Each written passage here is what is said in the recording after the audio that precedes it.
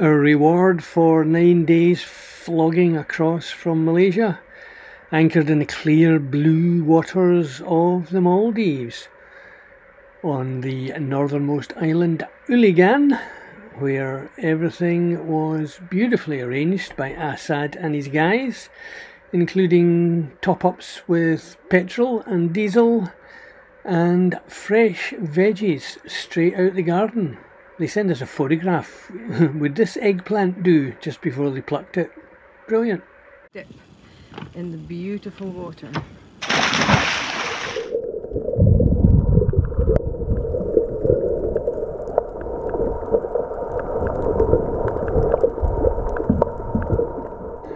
Going to need a fly mow for that anti-fouling soon. Anyway, we headed ashore to do some snorkeling down at the end of the beach in the COVID-free zone.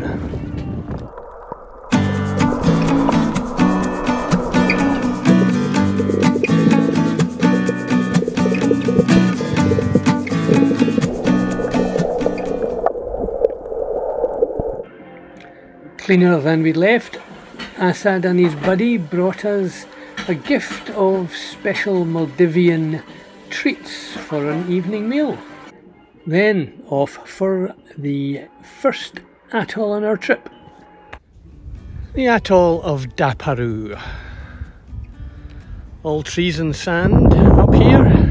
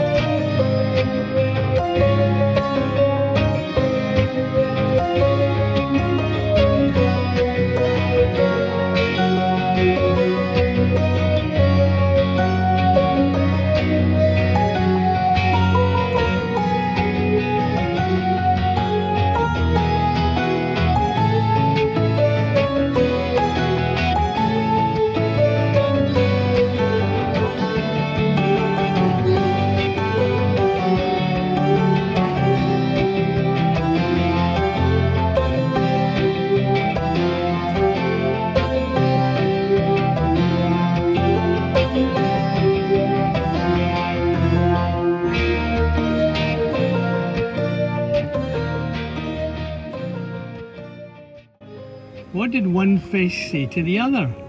I don't know. What did one fish say to the other? Are you feeling a bit blue today? They are the most gorgeous sheep.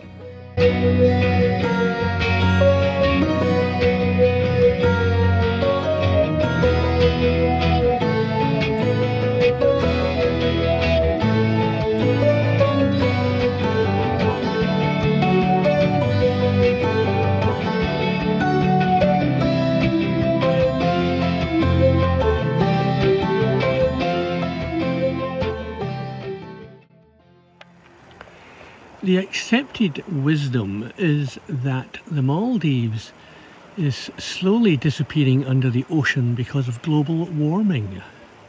However, we found out what's really going on in this Time Bandit exclusive. What's happening is that this guy here, who you can just see, comes every morning, digs up about 20 or 30 sacks of sand, and then takes them away in his little boat.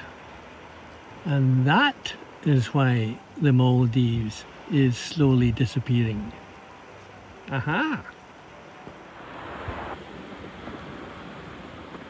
We're on the beach, and we're now having a debate about whether there are crocodiles in the Maldives, because these footprints, which all lead to holes, are all around the island, or this part of the island.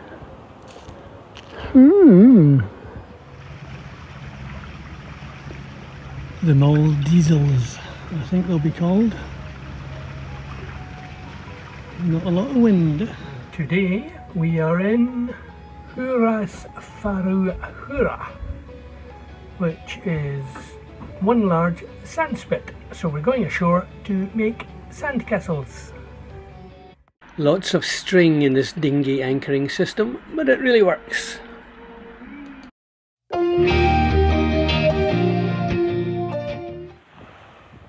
To the end of the world, or the island anyway.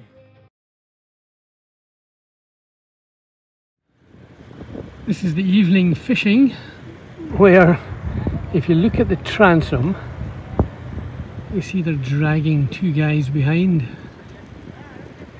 who I think are hunting for lobsters just along the edge of the reef. Maybe we should get in there in the morning.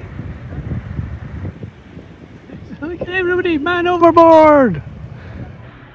So this is fishing Maldivian style.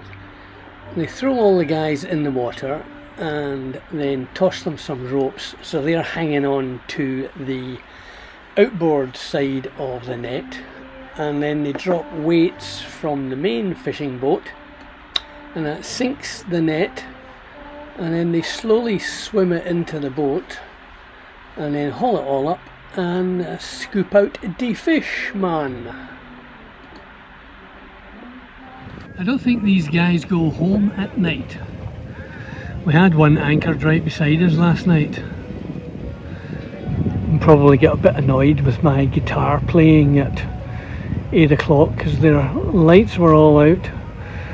And no doubt trying to get some sleep after a hard day.